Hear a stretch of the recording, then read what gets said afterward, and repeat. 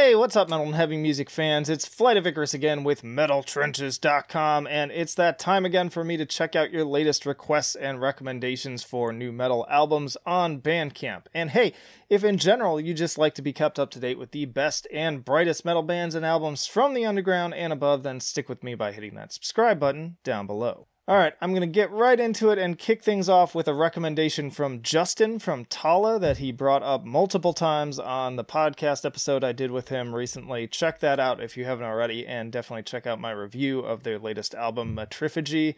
It's a trip.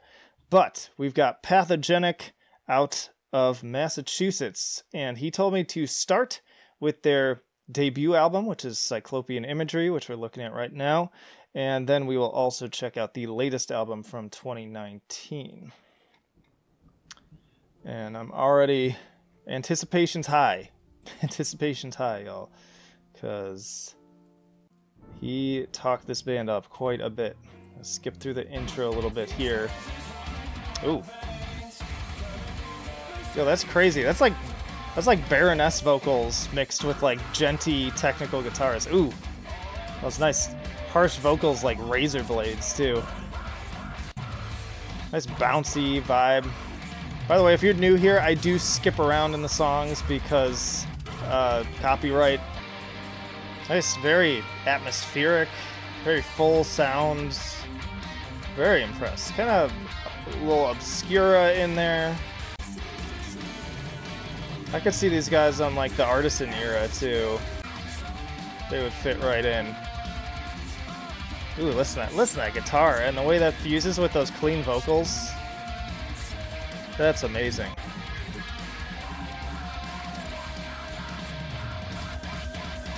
Ooh, those drums too. Man, this is quite incredible. Justin, you got me, man. You have brought them a new fan, and I hope other people watching feel the same way. Ooh. Look at that chug, man. That groove. Ooh, what is that? Ooh. Oh man, some brutal stuff here. Ooh, the death vocals there. That nice melodic kind of proggy guitar part again. Dude, this is sick. I am really over the moon. But as much as I'd love to just keep going with this one, we do need to switch gears here and check out now their 2019 album, self-titled, Pathogenic. Let's see what we got going on here. Different production, I can already tell. A little bit deeper. Almost more of like a deathcore kind of production on it. A little darker sounding, a little bassier. I almost wonder if they went for a lower tuning too, maybe? Maybe that's in my head. Those death vocals definitely getting more brutal too. You can tell that they added more aggressive vocals. But the question is, do they still have the clean singing too? Because that was pretty interesting. Oh, yep, there it is. I think that helps them kind of stand out. Just a different kind of vocal quality. Like I said, kind of like Baroness meets like tech death. But yeah, definitely getting a little bit more of like a deathcore vibe on this one. But man, this part's like Protest the Hero. Putting a smile on my face, man. This is awesome. This is one of those moments where I'm like, okay, I think I'm about to it's that Step Brothers meme. Did we just become best friends? Yup. Hell yeah. Well, as much as I'd love to just continue to just drool over Pathogenic, I have other bands I need to check out, but hopefully this will be sufficient in getting you also interested in checking them out, and be just as excited as I am. Alright, let's shift gears back to Paranoid. This is a returning band, and I wanted to give them their due diligence because I think what happened before was, I think they wanted me to cover this album, their new album from 2020, and when I clicked their Bandcamp link, since it wasn't out yet, it just automatically took me to their older stuff, and I sampled a little bit of this, and it is like night and day. Their older stuff is just like raw, like grindcore sounding stuff, but as you'll hear here, like, big step up in production. Not like modern production though. It has kind of like old school like heavy metal sound to it. That kind of like 70s vibe. But nice like crusty drums, D beats. Nice mixture of, again, there are some kind of like heavy metal vibes. Even on the cover here, it reminds me of something out of like Iron Maiden or Motorhead in the style. And then also punk too, just classic era punk. Just fun, high energy. Love that guitar tone. Listen to those wailing guitars, love that. And just a reminder too, this is a Swedish band. I know their whole aesthetic is based around like I'm terrible at identifying which origin these characters are from, but they're not like Japanese. They are a Swedish band. There they are. And you can hear some of that old school Swedish death metal kind of coming through in some of their sound, but it goes back a bit further than that, I would say. Just primal, fun-loving. Listen to that chug. Hell yeah. That riff. Awesome. Quest for Metal and Jamie Horsley, if you're listening, I feel like this is right up your alley. So I expect you to, I throw down the challenge for you to find some place on your channels as well to spotlight these guys, because they seem like they deserve a bit more attention. Alright, and then a request that showed up a few times in my comments. I can't remember if it was on social media or on one of my YouTube videos, but Pest. This is a one-woman Quebec project, and I have not listened to it all. And I'm interested because, like, the cover is a little mixed. Like, I could see this going, like, symphonic metal direction, but then the logo is much heavier looking. So let's just check it out. Alright. It's going straight up brutal, kind of deathcore. Man, those vocals. Yeah, I've said it a number of times before. I love female-fronted death metal bands. I've covered quite a few of them. I know the female-fronted thing, you know, whatever. That's, you know, it is what it is. It's not a genre. Yeah. My point being that I feel like I can usually, no matter how heavy and brutal the vocals are, I can still... Ooh, that guitar. Stop me in my tracks there. Gotta talk about the guitar, too. The drumming's really good, too.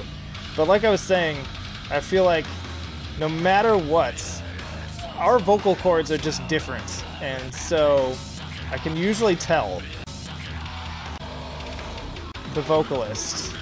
But in this case, like, if I didn't know, if I hadn't already seen this picture, never would have guessed it. Never would have guessed it. And just super heavy, aggressive stuff. This is sick. I'm really glad y'all recommended this. Awesome. Let me check out a little bit more of their stuff, because this is just a single. I've also got The Ocean Calls Me Home. This looks familiar, too. I feel like this showed up somewhere. Got some synths on this one. Okay, more like melodic death metal vibes here. Yeah, this is good, too.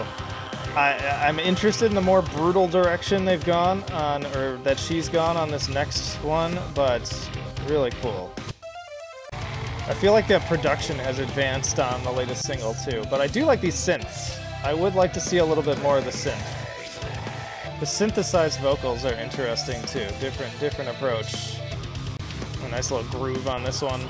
Yeah, production has gotten a lot better, especially on the guitars. And on the drums too, I would say, on the newer stuff. But count me interested. I've already hit the following button.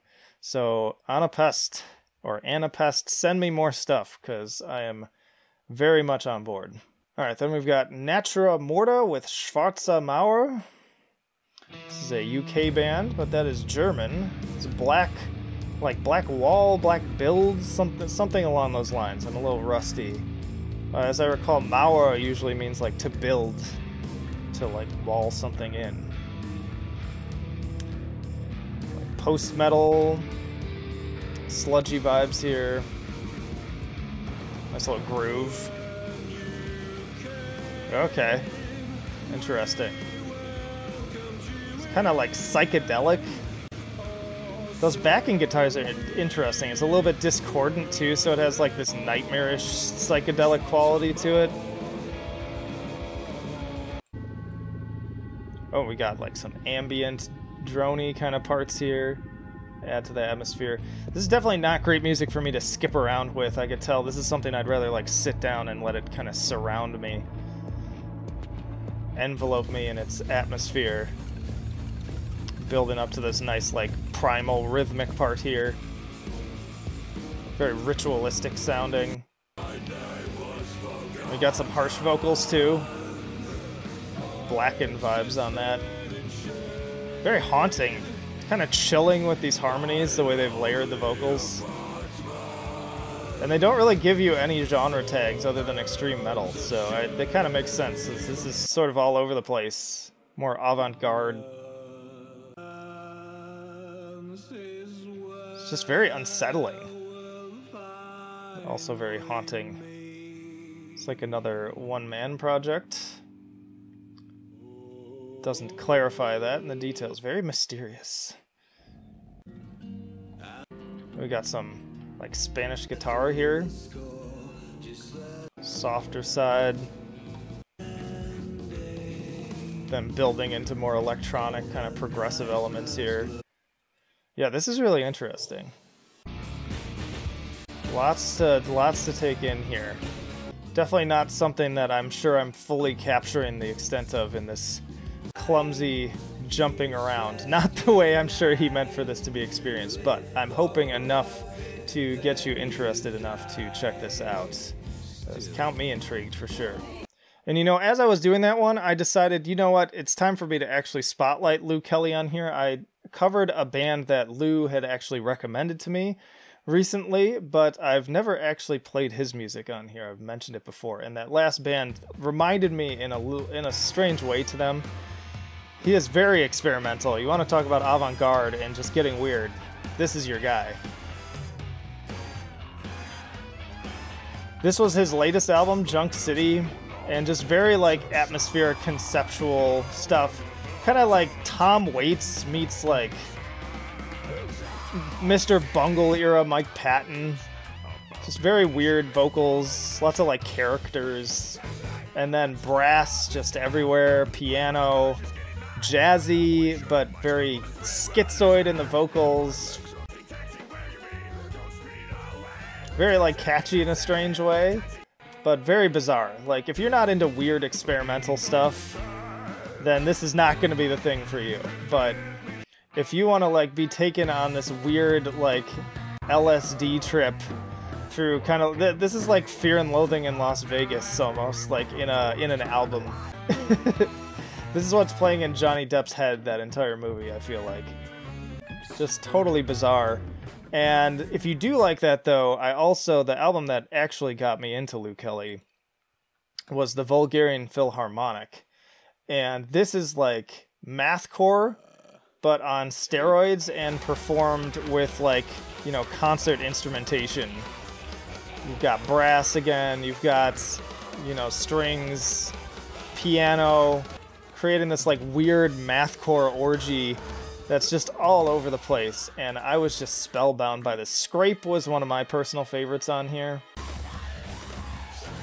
And I happen to be like a big fan of strings in particular, so that's what this is a very like string focused arrangement. And in fact, he even says in here the titles are actually a hint as to what the sort of main instrumentation is. So we got buzz, blow, strike.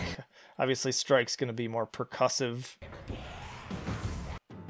Yeah, this one's much more just drum oriented. You got piano too, which is technically also striking.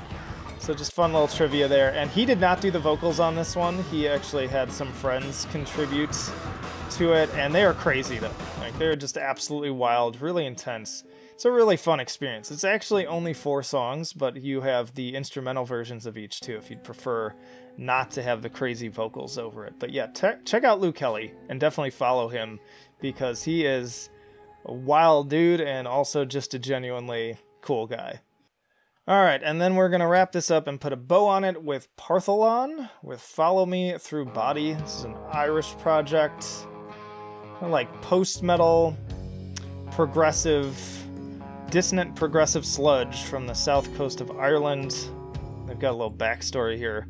Partholon murdered his father and mother, and for his depravities a curse was put on him. Partholon fled Ireland and is said to have spearheaded the second settlement of Ireland. The settlement was eventually decimated by plague inside a single week.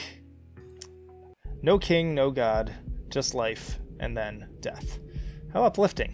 Do you need a positive message for today? There you have it. But yeah, there's another Irish project that these guys remind me of, and the name escapes me at the moment. But they also give me vibes of, if anyone remembers, another Bandcamp band I've covered a number of times, no longer together, but they were called Alaskan. Fantastic sludge group, one of my favorites of the past 5 years or so. Yeah, nice just sludgy mood music too. And I gotta say, I love the production on the drums. Like, they just sound like they're like right next to me in my headphones, like they're playing in the same room. And there's something to be said about that.